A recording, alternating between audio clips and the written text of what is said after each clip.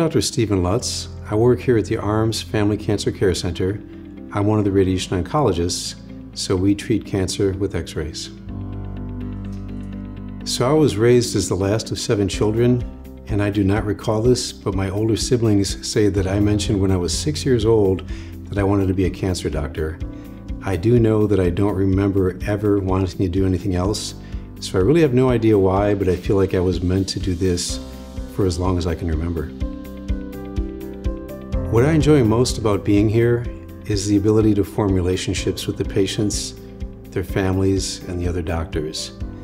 I had previously worked at a much larger center, and I found that it was difficult to carry out relationships when there was so much going on and so many people that you had to deal with. Here it's much more personal. So quite frequently, patients will say, "What would you recommend if I was a family member?" By the time we come to that question, the patient usually already feels like someone I'm close to. And so it's very easy to give the answer because it does feel very much like we have the relationship and can work together to deal with a big problem. So the improvements in cancer care in the last 5 to 10 years have been stunning. One of the most difficult parts is to keep up with the information. And that's one of the reasons why we have to count on our colleagues to have us get updated from their perspective and also read on the side.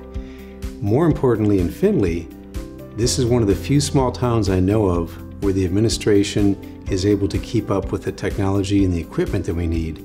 That's extremely difficult to do even in big cities.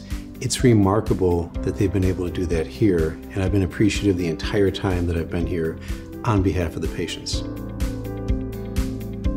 All of the types of treatment that one would need for cancer are available here, except for a very small number of issues that we can send people away for. But being here where the communication is excellent between the colleagues and the physicians, and also the personal approach dealing with the person going through their issue and the family is exemplary.